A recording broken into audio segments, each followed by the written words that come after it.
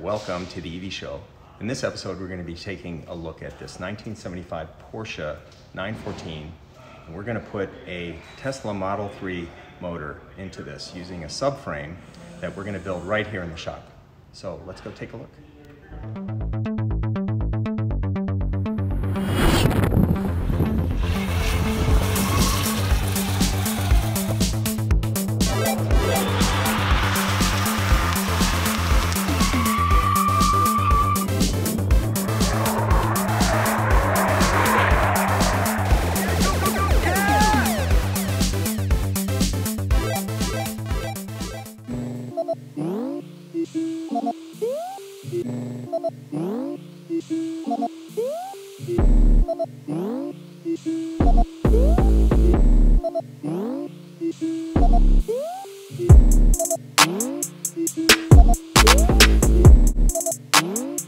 The classic conversion from about 12 years ago.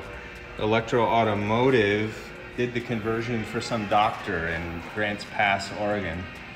He got into a divorce and this went into storage for a decade. And then he put it up for sale recently, and the guy went in and he took all the boxes out, cleaned it all out, put them all back in, and once he saw the wiring, he went like, oh, this is beyond me. And 2 weeks later decides to sell it, puts it up on Craigslist. A couple of buddies here in the shop independently texted me the link. And when they came back from lunch, I was already talking to them on the phone. So these were 12 lead acid batteries. This is like a really old school charger right here. So you had lead acid batteries, you had 12 of them. You had the rest of them back here. Yeah, so you do the math. 12 times 70 pounds a piece. So, I don't know, I'm not sure, but I think the suspension has been beefed up. I might have to soften it up a bit. And this is the controller, Acer Dynamics. So, you know, I don't want to cast aspersions and say bad things like my mom told me not to.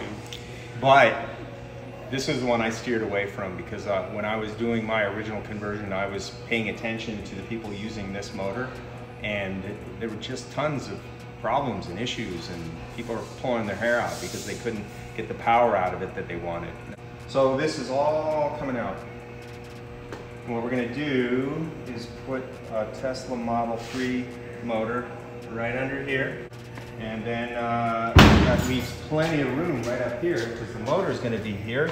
That leaves the entire engine bay open for batteries. And then in front. So we'll probably split the pack in half. And Johnny and I here talking about Samsung i3 batteries rather than LG Chems. But I think you should keep it lead acid. I always listen to what he says. Always. So this is not the original color of the car. If you look right here around the windshield, you can see this was Olympic blue. That was the original Porsche color. And this has been repainted copper metallic. So I like it. What do you think? Tell us in the comments. This is old school. This is like 10 years ago, 12 years ago, this was like a state-of-the-art EV conversion. And a lot of people were choosing the 914 because you had all this room in the front, all that room in the back. You saw the controller took up, you know, the back trunk. So, and look at this. You had to have these ventilation hoses for the boxes because lead acid, these batteries, you know, outgas. You had to have a place for the gas to go, for them to breathe. So this is gonna be fun, just tearing this all out. I love like stripping a nice car like this down to like the bones because this one is really straight. It's in good shape. Body panels, it looks like there were some dings and some Bondo repair, but nothing big. And rust free.